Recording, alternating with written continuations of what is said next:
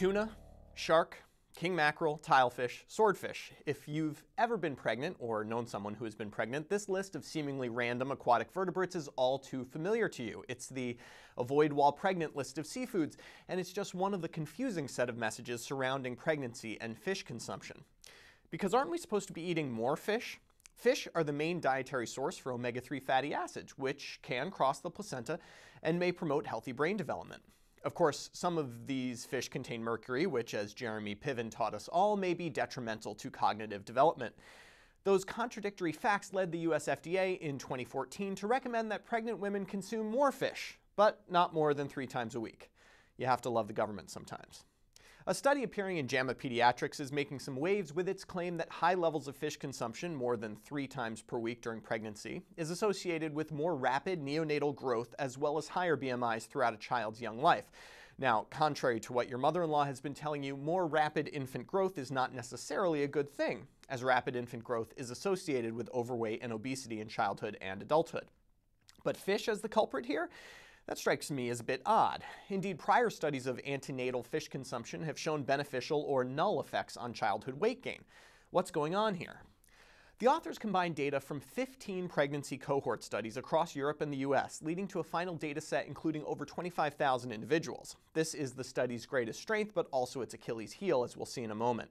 But first, the basic results. Fish consumption was based on a food frequency questionnaire, a survey instrument that I and others have a lot of concerns about.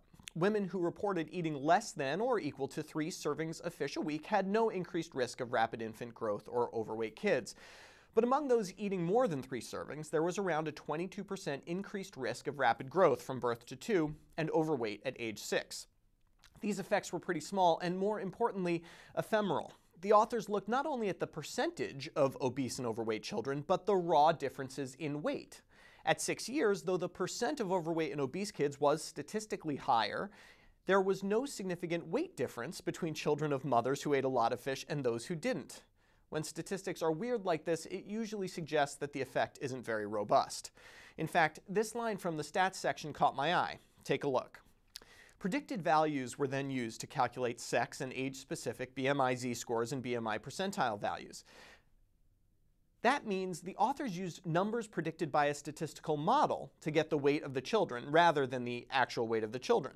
I asked the study's lead author, Dr. Lida Chatsi, about this unusual approach, and she wrote, quote, "Not all cohorts had available data on child measurement at the specific time points of interest. In an effort to increase sample size and power in our analyses, we estimated predicted values of weight and height," end quote.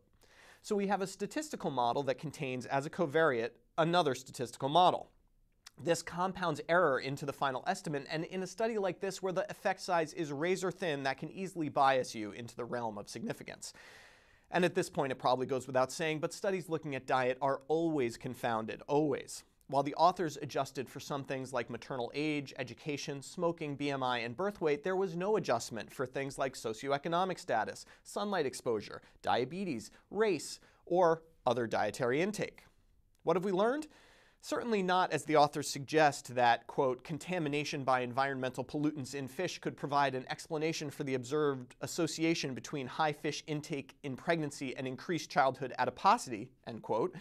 That they said this in a study with no measurement of said pollutants is what we call a reach. Look, you probably don't want to be eating fish with high levels of mercury when you are pregnant. But if my patients were choosing between a nice bit of salmon and a cheeseburger, well, this study doesn't exactly tip the scales. For MedPage Today, I'm Perry Wilson.